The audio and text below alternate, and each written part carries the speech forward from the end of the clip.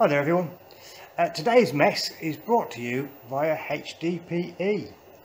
So let's see how it goes. Hey, what's all this then? Hello everyone and thank you for watching my video. And today we're cutting HDPE. That's 20mm HDPE to be precise. That's about 3/4 of an inch. So what is HDPE? High density polyethylene. Well, you're probably more familiar with it in the white and natural colour as a chopping board material. It is classed as an engineering material and it's extremely good for applications that require a low friction, such as bed runners on a bench, saw, cross slide, or maybe the sliding platform on top of a router table. It's also extremely good for making moulds from, as parts don't stick to it that well.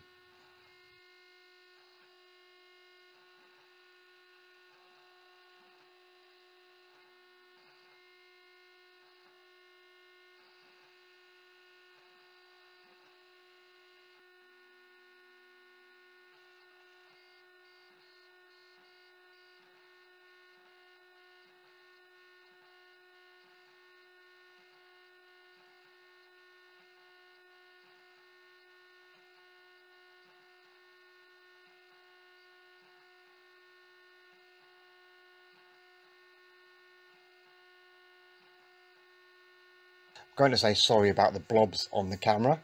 As I said, this stuff gets everywhere and it looks a lot like a nest of flying ants if you cut it right. Obviously I put the camera a lot closer since I added a fixing point to put an old GoPro on the CNC, and I am getting better close-up shots of the cuts.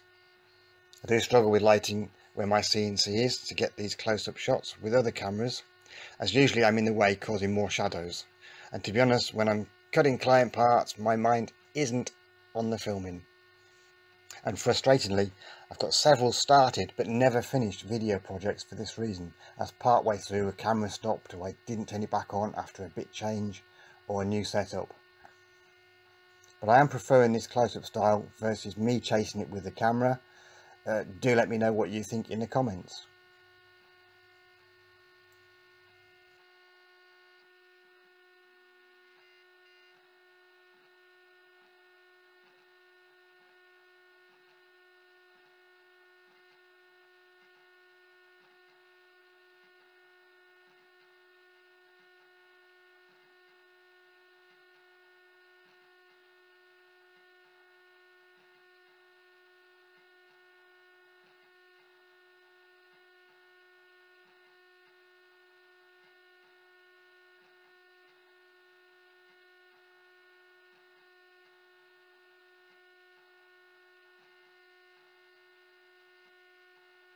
Did make a couple of errors in the cam, so a couple of parts took longer to cut than they should.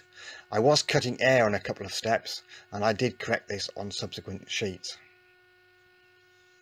Now I use CamBam as my cam software. I found it extremely versatile. It works how I think. I'm aware it's not as sexy as some of the GUI based models, but there isn't anything they can do that I can't achieve in CamBam. But I do know some of the GUI applications have better simulations, and maybe I'd have spotted the air cutting had I been using one of those.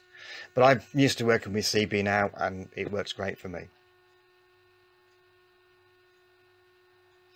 In this particular project it was mostly simple cutting anyway, standard operations, drill, pocket and profile cuts, so it didn't need anything magical.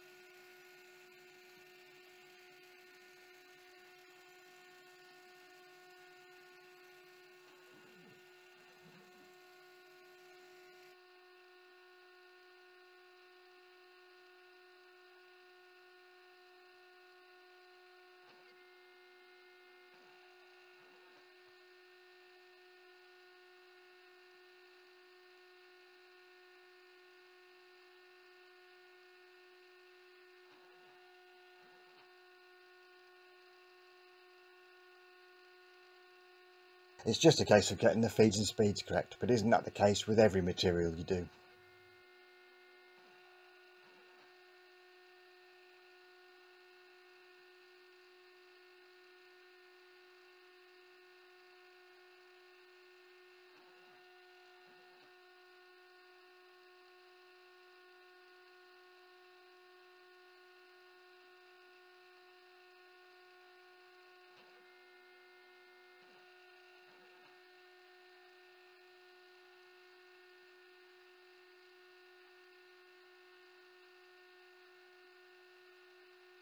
I hope you found this video useful. I now hope you're considering other materials for projects. There's tons of woodworkers out there, but it's nice to see other products being cut on these fantastic machines.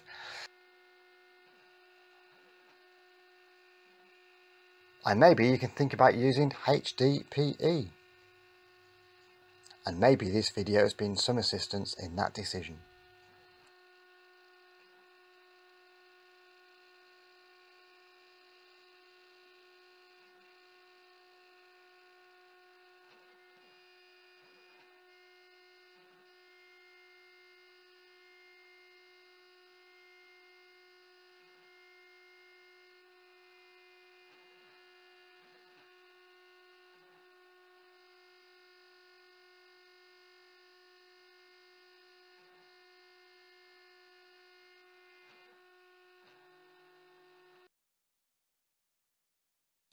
Once again, thank you for watching. Take care.